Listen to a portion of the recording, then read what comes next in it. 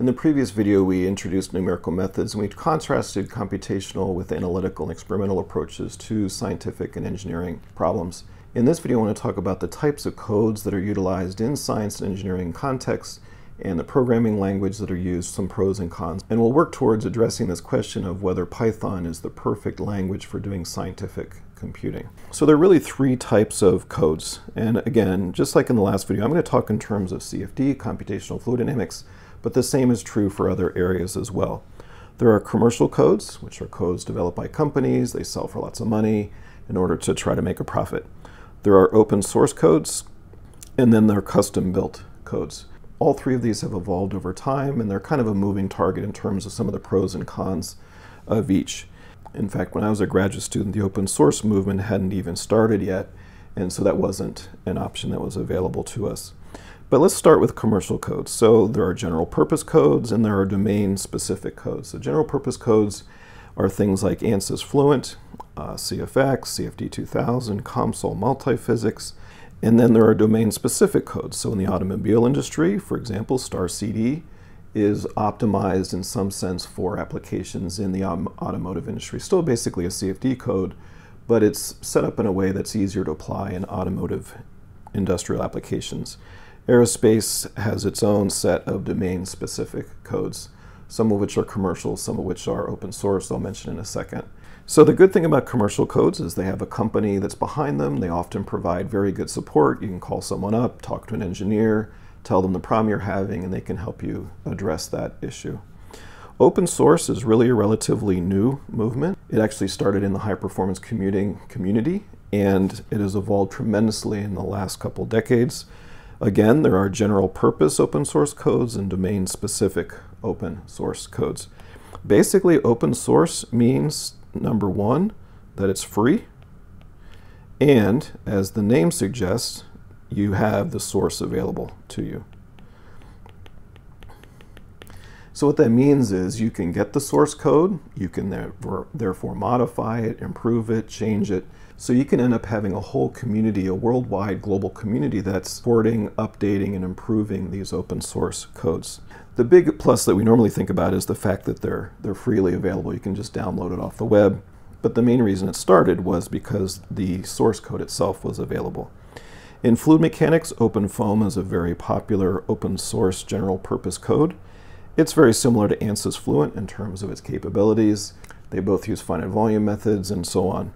NEC 5000 was developed outside Chicago here at Argonne National Lab. It's more of a research type code, but it's a very comprehensive code and can be used for general purpose types of settings. Domain specific codes, SU squared I highlight here. It's developed at Stanford University. That's S and one of the U's. NASA has its own open source codes for doing aerospace types applications, turbo machinery applications, and so on. And so the downside to these is because they're free, you're not getting anything other than the code. There might be some limited documentation. In some cases, there's none. For example, the business model for the company that makes OpenFOAM available is that you get the code free, it's open source, but you don't get any documentation. If you want to learn how to use the code, you have to spend a couple $1,000s, go to their courses, workshops to learn how to use the code. That's how they make their money. So that's the trade-off between commercial versus open source. And so for many industrial customers, they prefer a commercial code where they get that extra support. In academic and research contexts, people love the open source. It's constantly evolving, constantly changing. It's cheap. There's communities that develop around these. Now, there's also sometimes the need for custom-built codes. This is particularly true in research. In research, you're always pushing the boundaries of what has been done in the past. And sometimes what you need to do or want to do in your research is something that can't be done using existing tools, and you need to develop new algorithms, new methods, new codes in order to accomplish that. It's less common that that's necessary. When I was a PhD student, all the codes that I used in my research I wrote. So they were specialized research codes for a particular purpose. Nowadays it's less common, even in a research setting, to have to write your own code, but it is necessary sometimes. There are various programming languages. There are many, many programming languages, but the ones that have had the most impact on numerical programming and scientific computing I've listed here. They are roughly in chronological order of when they were introduced. They're actually all still available. So I list Fortran first because it came first, and it's still actually a very commonly used and popular programming language despite its reputation as being old. So Fortran actually stands for Formula Translation, and this is why Fortran has stood the test of time. It was developed and continues to be developed by the scientific computing community to do one thing well and do one thing only, and that is do scientific computing, numerical programming extremely efficiently. The problems we're trying to solve can be enormous. Sometimes you have to wait days, even weeks, to get a solution to one problem. So it's all about computational efficiency.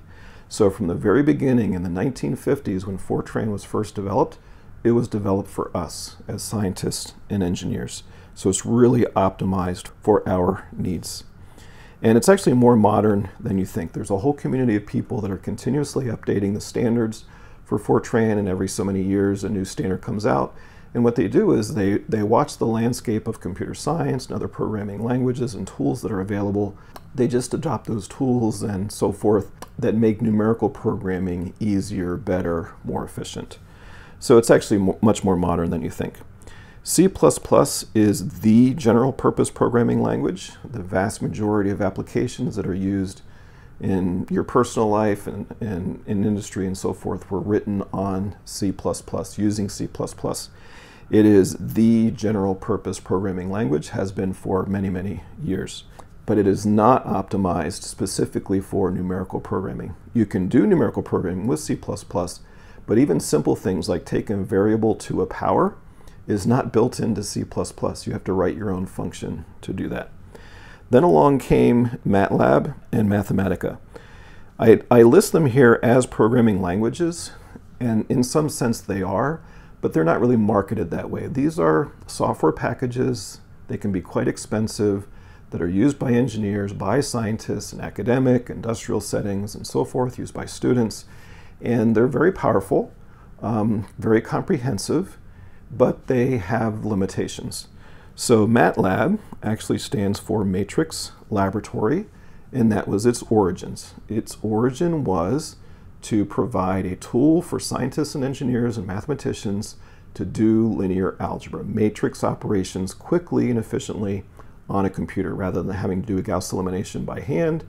You just put it into MATLAB and it gives you the solution. But you can think of it as a high-level mathematical programming language with a syntax that's actually quite similar to C. Now, it's not as comprehensive as C, but the syntax, the way the code looks and the way you write code is quite similar to C.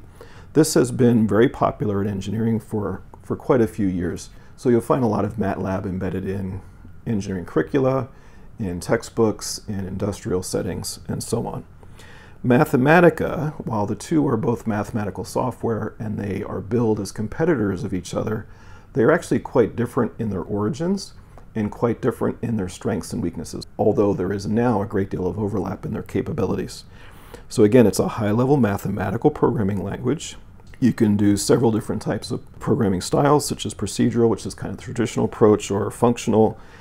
But the real key to Mathematica, and actually what makes it quite amazing, is you can do symbolic mathematics. So that has nothing to do with numerical methods, but you can do symbolic mathematics. So this is doing what you would normally do on paper, what we call derivations, you can do in Mathematica, and it does all the tedious math for you. It's really quite astounding that you could write a computer program that would do that sort of thing.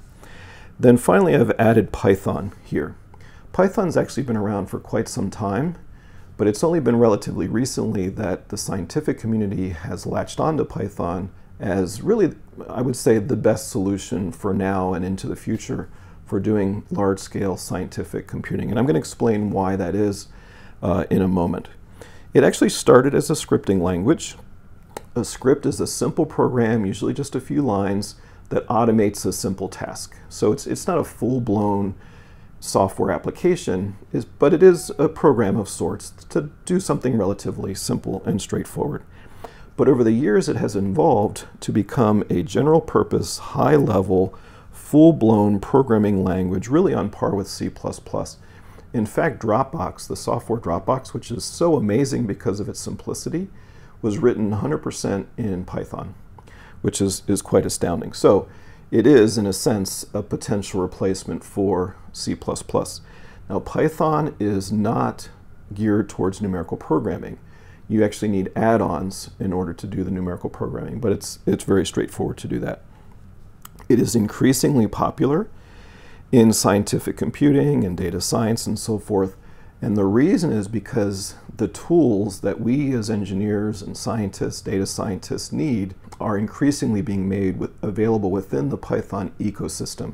And I always like to describe Python as an ecosystem rather than just a programming language. There's this whole community and this whole ecosystem of tools that are available for and around Python. As I just implied, it's constantly evolving because it sits in the open source side of things. It's constantly evolving. There's new libraries and packages becoming available, new software that's being given Python wrappers and so on. It's really an amazing thing to watch. And I've actually never been so excited about a new programming language as I am about Python. Now, in actual code development, it's often the case where you might have an old Fortran code called legacy code that does something, a solver for some numerical problem. And then you have a C++ based front end that calls the Fortran and then does some output, does some visualization, and so forth. So there's typically a capability to call from one program to another. And Python is actually perfect for this. Because it's a scripting language, because that's its roots, it's really great for pulling together various tools and resources within a Python environment. And so I mentioned before wrappers, so it's like a burrito. It could be a simple function that does just one thing. It could be an entire full-blown comprehensive code. And you can put a Python wrapper around it so that to the outside, to the user, it looks like just a Python function itself that you can call and communicate with in a very straightforward way. So Python's actually great in this kind of hybrid, heterogeneous environment. So what I'd like to do for the rest of this video is take a look at the scientific computing stack. So in computing, you think of a stack of books, stack of papers. It's all the stuff that you need to accomplish something. So if I want to solve a differential equation, well, I need a computer to do it, I need an operating system, and I need software to do the actual calculation. So I'm going to start at the bottom and work my way up the stack. So you start at the bottom, and that's your hardware. So that's processors, memory, and storage. Now there's other things that are included in the computer, but in the scientific computing sense, these are the three main things we care about. So there's the CPUs and the GPUs, there's the DRAM for the memory, and there's now the SSD, which is the permanent long-term storage. As we move up the stack, on top of the hardware, which is the actual computer, is then an operating system. So that's Windows, or more likely these days, a Unix-based operating system. So Linux is based on Unix, actually Mac OS. The operating system on my watch is Unix-based. It's amazing. There's a whole interesting story about it. I encourage you to look it up about how Steve Jobs saved Apple by bringing in a Unix-based operating system. Well, the operating system, that's what tells the hardware what to do. Then on top of the operating system, we have our programming languages. So that's what we just discussed, Fortran, C++, Java for doing web-based applications, and Python. And then we have libraries and packages. So you could have a whole host of libraries and packages that are C++ based or Fortran based that you can call from your programming language. They typically do higher level things like linear algebra, statistics, machine learning, parallel computing, and so forth. So let's think about linear algebra. There's something called BLAS, which is a series of very low-level routines that do basic linear algebra. So BLAS, basic linear algebra subroutines. And then on top of that, there's LAPACK, which stands for linear algebra package. And they have functions that do things like matrix multiplication, finding eigenvalues and eigenvectors, and all those sorts of things. So those are written in C++ or Fortran or whatever they're written in, but they provide higher level functions for the user to call to accomplish these things. So I don't have to write my own program to do matrix multiplication. I can just use those built into LAPACK. As you move up the stack, you get to math software. So that's your MATLAB and your Mathematica. So again, this is more like what you would do on paper. So you're not doing the Gauss elimination. You're not doing the method to get the eigenvalues and eigenvectors by hand, the steps. You're just putting in the matrix and saying, give me the eigenvalues and eigenvectors, and it does all the work for you. And then you have general purpose codes. We talked about COMSOL. There's also Phoenix, which is an open source code that's very similar to Cassel. Then there's field-specific codes, like for CFD, for solid mechanics, for heat transfer, electromagnetics, and so forth. So we've discussed Fluent, OpenFOAM, SU squared. And this is what I want to show you and illustrate to you as to why Python is really perfect for scientific computing. So when I was a student, I didn't have Python. So the starting point for me was learning Fortran. So I learned Fortran.